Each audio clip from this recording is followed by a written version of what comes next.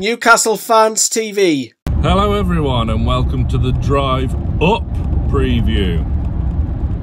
It's just after 8:30 in the AM as I record this now. I've got about 150 miles to go to Newcastle for today's game against Brentford, with what should have been Eddie Howe's first game in charge. I don't know whether you'd say it technically is or not. Unfortunately, you would have all heard by now he tested positive for COVID yesterday, so won't be in charge today. Obviously we wish him well, hope he recovers soon. Typical Newcastle United, let's face it. Typical Newcastle United.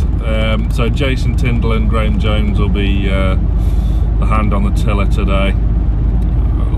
Very much under Howe's instructions, I'm guessing, so we'll still see that kind of new kind of set. I'm guessing it'll be a new system because the old one under Steve Bruce was not very good at all. So it'll be Howe's ideas, Howe's tactics. So what can we expect from today?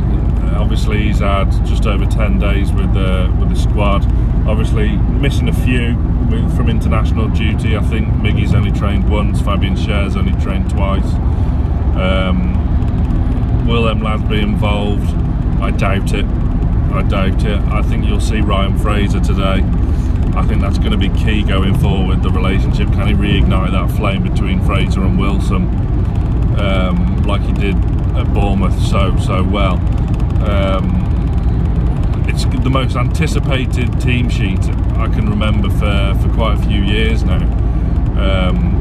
Right the way through the team there's decisions to be made. I'm starting in goal. Dubravka's 100% fit. That's a big decision to be made. Personally, I would like to see Dubravka back in the sticks today. I think it's a good opportunity for him to get back in the side. Some people see it as a no-brainer. What I found interesting as well yesterday in his pre-match presser before the COVID news broke was the two players Eddie Howe picked out for praise in that presser was kind of Marmite players, John Joe Shelby and Joe Linton.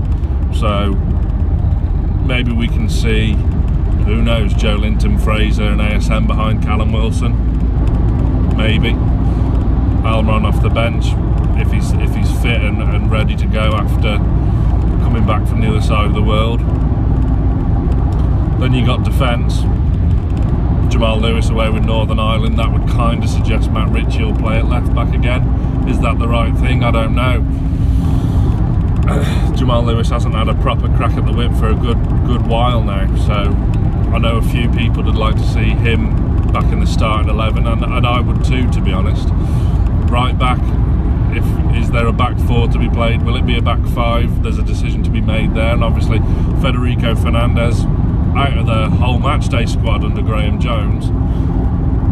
Some people think, especially with our defence being so poor at the moment, that he should be back in the side, along with Fabian Scher, who, again, I'd be very, very surprised to see him today. Very surprised, because of he's not had as much time to work with Eddie Howe on the training ground and instill the new mentality, the new way of working.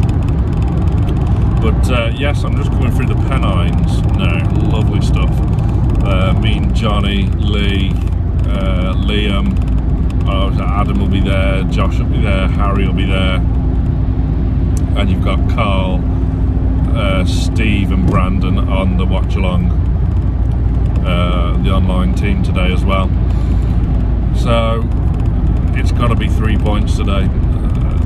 Hopefully we do see a bit of a new manager bounce.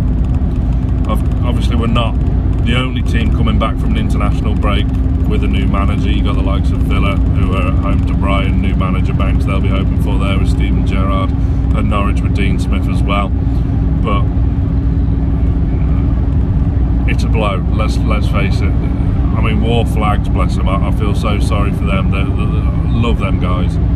The commitment they showed there is such a credit to the fan base, and they were at St James's Park at gone 11 PM last night, reorganising their flag display, because they were hinting at a welcoming to Eddie Howe display, and now that's obviously got to be rejigged. So that'll have to wait for the Norwich game, I'm guessing. But yeah, who knows what they'll come up with today. Hopefully we do see a bit of a bounce and that shift in playing style, because Brentford aren't going to come to play with 10 men behind the ball. They're going to get at us as well, and Ivan Toney, of course, who we all know. Probably not as well as we would have hoped to have known him, but I suppose you've got to thank Rafa for that one. He's in flying form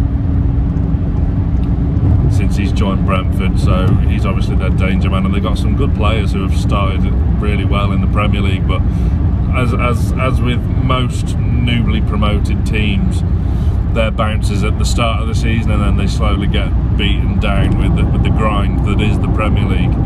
So look, them next 3 home games starting today has to be 9 points. There's no getting away from that, and hopefully we can do the business, keep it tight at the back. Who knows? Fingers crossed, everyone, and let's hope for 3 points. Away the lads.